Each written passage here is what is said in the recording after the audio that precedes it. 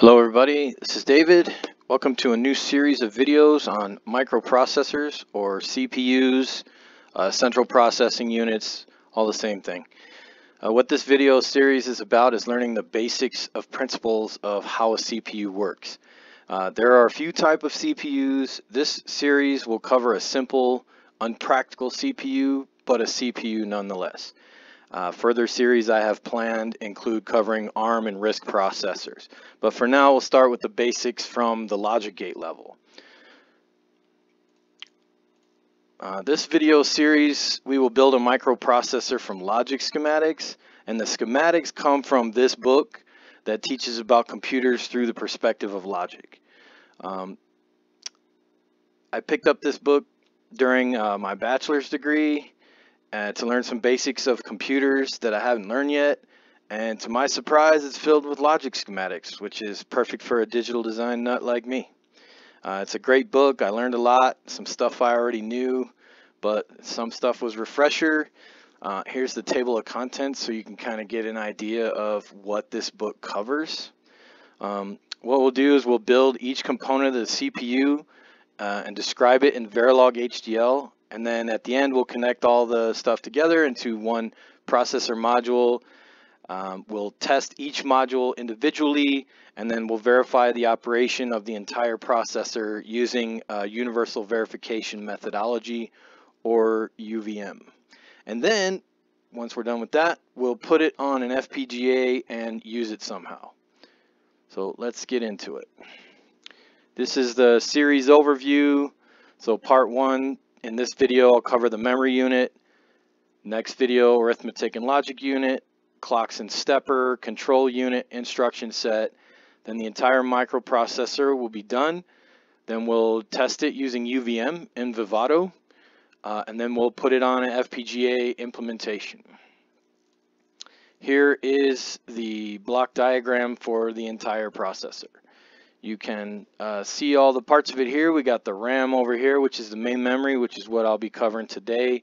Control section. We have general purpose registers up here. We have an instruction register, an instruction address register, the ALU over here on the left, an accumulator for the ALU result, some other temporary registers. You can see all the control signals. Here's the op signal, or the op code from the control to the ALU.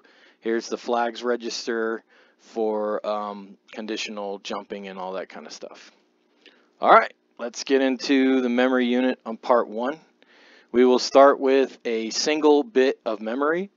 You can see at the top here, this is essentially a latch, right? With 4 NAND gates. So I is the bit you want to store in memory, and O is the output bit. And if you have S signal high and you toggle I, O will follow whatever the input is, right? And if you have S off, you can toggle I all you want, but O will stay at the last signal, at the last value of I before S was turned off, right? So this is essentially a latch, and we have 1 bit of memory. And this is the symbol for it down here. Now we can, over here on the left, we can put 8 of those memory bits together and create this byte right here. That's what this B, this is the symbol for a byte of memory. And now over here on the right, we have what is called an enabler. In a second, we'll put the B and the E together, but just so you can see what the enabler looks like, it's just a bunch of AND gates with an enable signal that allows the I to propagate through to the O. And now, like I said, we'll put B and E together. Here's the set signal for the byte of memory, the enable signal for the enabler, and over here on the right we get what's called a register. We have 8 bits, or a byte, that gets inputted. We use the S signal to set that value into the register, and we use the E signal to allow that value in the register out onto the data bus. And these are all just different symbols for what's going on up here. Just to make it smaller and more concise, you'll see these kind of symbols. But they're all these down here at the bottom are all the same thing. You have your register, you have your input-output bus, your set, and your enable signal. Now we need to talk about decoder. I'm sure you've seen this before. I've done a couple of videos on this a while back, but simple 3 to 8 decoder, right? You have your control inputs, your 3 control inputs, and then depending on the combination, like it has over here, you'll have 1 output on at a single time. And now what we do is we'll take registers and decoders and create this on the left over here, which is our memory unit. You can see this register right here is used as an address register. We have 8 bits for the address, or a byte of address. This SA signal stands for set address. So what we'll do is we'll present the address here to the register. We'll latch it in with this SA signal. Then the top nibble or top 4 bits of the address will go to this 4x16 decoder to energize or activate only one of these vertical lines. The lower nibble will come over to this decoder and activate only one of the horizontal lines. So the one horizontal line and one vertical line, wherever they meet, this is a blow up over here on the right of one of the intersections. And you have 1 register, 1 byte of memory at each intersection. So this is a 256 byte memory, right? 16 by 16 is 256. You see we got our data bus down here, our set signal, and our enable signal. So essentially we set the address to choose which memory location, which part of the grid of the memory we want to select. And then if we're setting it, we're having data driven onto the bus from somewhere else in the unit, in the processor, in the system, somewhere else. There's going to be data driven onto this bus, and we'll toggle the set bit high to latch it into our data. Now if we want to enable data coming out, so that's essentially a store instruction, right? We're storing data into a memory location. Now if we want to load, like a load instruction from a processor, we're loading from memory onto the data bus. The data bus will be Z'd by, or floated, so that we can enable one of the memory locations to drive data onto the bus to leave the memory unit. Now this is an example of 64K RAM. It's kind of the same setup, just a lot larger decoders, and we have 2 address registers here. And you can kind of see from this is just an example. We're not using this, but I'll go over it. Like this takes 2 clock cycles to address, right? Because we only have 1 8-bit address bus. And so we present the byte here, we latch it into RO with the signal S0. Then on the next clock cycle, we'll present another address and we'll latch that into R1. And now we have 1 vertical line and 1 horizontal line lit. But this is the RAM we're going to be using for this processor. It's a 256 byte RAM. This is the symbol for it. And this is a simpler, smaller symbol. We have our A, which is our address, our SA, which is our set address, and the memory address register. That's what MAR is, memory address register. Then we have our input output bus, our set signal to store information, and our enable signal to load from RAM. Now, let's go over the Verilog module, test bench, and simulate.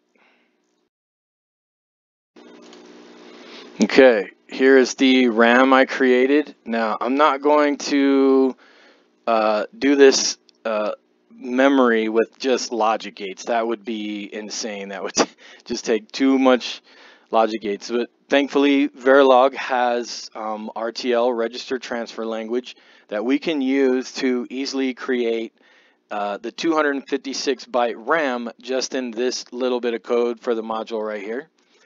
Let me go through. We have our inputs. We have our 8 bits of the address, the memory address, the set address signal, the set data in memory signal, the S, the E signal for enabling data out of the memory, and then here's the 8 bits of our data bus, which is, take note, it is an in-out, because we have data coming into memory and we have data going out. Right here we need the, this is the MAR, the memory address register. It's just the 8-bit register. And then here's how we create the RAM in Verilog. So we're going to create a memory. It's essentially a register where Each location is 8 bits or a byte of memory, and we have 256 memory addresses, 0 to 255. And now down here is how we work with the memory. So always at star if, which means basically if anytime a signal in the module changes, if that signal is SA and it's a 1, then we're trying to set the address register, right? So we're going to take A, the value of A that comes in on the input, and we're going to set it into the address register. Now for the data, if it's S, we want to set, if S is equal to 1, we're trying to set data from the bus into the memory register. And this is just like, this is an index, right? We're going to use the address, whatever the address is, we're going to use it as an index for the memory register, and then we're going to set the data that's on the bus into that memory register. And now for the output, if we have an E, we want to enable data out from memory. So we're going to drive the bus whenever we have E from the data that is in the memory that is being indexed at this data address. Otherwise, we want to float the line because somewhere else in the system is trying to drive data into the memory. Here's the test bench I created for it. We just got the signals named the same. I've got a bus reg to drive the in-out. In this case, the bus reg will be used to drive data into the RAM, and then the bus wire is what will have data. Well, it's essentially the bus that's going to be driven by the bus reg or by data inside a register of a memory. And then I'm using Icarus Verilog to test this. Well, here's the instantiated module, right? The RAM, this is the device under test. I'm using the name convention here, just plugging all of the signals I made here, making sure to have the same bit widths from previously. Here's an integer I for a for loop. And okay, let me cover this right here. So the bus wire, right, that's coming in or out right here. This is an in-out bidirectional. So if we have a S, that means we're trying to set data into the RAM through this on this bus wire. So we want it to equal the value of the bus reg that we are going to set down here in our test simulation. Otherwise, we want it to be Z'd so that the register inside of the RAM can drive data out of the RAM when we have the E signal lit. Hope that makes sense. I'm using Icarus Verilog, like I said, so I need these two system, and it's been a while, system directives, dump file. This means this is the name of the dump file I want to dump all my variables to, and dump vars. What this means right here is this is your hierarchy. So I want to dump all the variables to this dump file from RAM-TB, this module on down. If I were to change this to a 1, then I would only be dumping the variables from this module, which is the next one down in the hierarchy. But I want the test bench and the device under test modules. That's why the 0's there. Okay, now we get into the simulation. So first I want to initialize all the register values so we don't see a bunch of red everywhere. It's good to initialize your registers. So we're going to start everything off at 0s. And then I'm just going to use a for loop to, it says load RAM with values, but it's really storing all the values in the RAM. Load and store get kind of confusing, but we're loading RAM with values. And the values I'm going to load is I plus 1. So whatever I is going to start at 0. So we're going to start at address 0. And then we're going to latch that address value into the memory address register by toggling SA high, set address high, and then taking it low. So now the address of whatever I is now latched into the memory address register. Now I'm going to take the bus reg and assign it. I'm just going to add +1 to whatever I is. So the first address 0 is going to get the value of 1. And then I'm going to toggle the set bit high and then low, so that we'll set the value of the bus reg into the memory address that we define right here. And then for it'll go through all memory locations, 256, so 0 to 255. When that for loop's done, we'll come down and we'll go back through. We'll start at address 0, and we will set the address register again for the address we want, and then we will just toggle the E bit to enable whatever data is in memory at that address out onto the data bus, and then we'll finish. Okay, let me run the simulation and I'll show you GTKWave. Okay, if you're not familiar with Icarus Verilog, I did cover it in an earlier video. I think the I2C with the temperature sensor, but I'll put another link in the description for Icarus Verilog and GTKWave. It is a simple way to simulate your Verilog modules from, you know, like you just saw from my Notepad++, right? But this is the command you would want to give. You would type iverilog-o in your command line or PowerShell, whatever you got. iverilog-o. This name right here, RAM, is arbitrary name that you're going to put right here to VVP. So this can pretty much be anything. And then the modules you want to include in the simulation. I've got ram.v, ram_tb for testbench.v. If you get any errors, you'll see that. I didn't get any errors, so I can go ahead and use the VVP command with this arbitrary word I put right here. And then it'll run the simulation and it'll tell you once the dump file is open for output. Then you type in the GTKWave command, the ram.vcd, which is the name that I specified in the test bench. I don't know if you remember, under the dump file system directive. Okay, now let me show you GTKWave. Okay, once you run those commands and everything pops up fine, you'll get this window right here.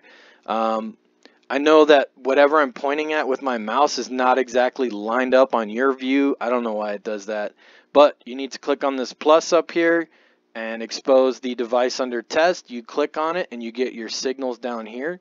We'll highlight all of these signals and we will insert them into the waves window over here. We will select this icon to bring it into view. Do some, here we go. Now let me change some values. We'll use decimal format so it's easier to see. But here we go. Let me bring it all the way to the left. And so here we go. Here's our simulation. We're starting off at address 0, right? This address register is red right here simply because it doesn't begin with a value until we drive it with this set address signal, right? This set address signal right here, when it goes high, it's setting the address register with the address that's on the address bus, and now it has a value and the red goes away. But so we see the SA signal, we are setting address 0, and now the bus, you can see here, we are setting 1 into, right? Address +1 into each address. You can see here we got address 1, we're setting 2. Address 2, we're setting 3. And each time that this S signal goes high is when we're setting the value into the location in RAM at the address, right? So that works all the way out. Here we got 35 and 36. Let me scroll all the way over to when we stop the first for loop. Should be around, what, 255, right? Okay, there it is, 255. And now if we add 1 to 255, there's only 8 bits, so it rolls over. We got value of 0 in the last address. And now we are going to start here reading out of the address, right? So we're going to start again at address 0. We're going to use the set address signal to latch that into the address register. And then this time we're going to toggle the E signal to enable the data that's in that address out onto the address bus. And that's what we're doing here. So essentially we're, now we're reading out all of the data that was put in. And you can see it works all the way down. So now we know that we have a RAM and it's working. We've simulated it. And this concludes part 1. In the next video, in part 2, I'll cover the ALU. Thanks for watching.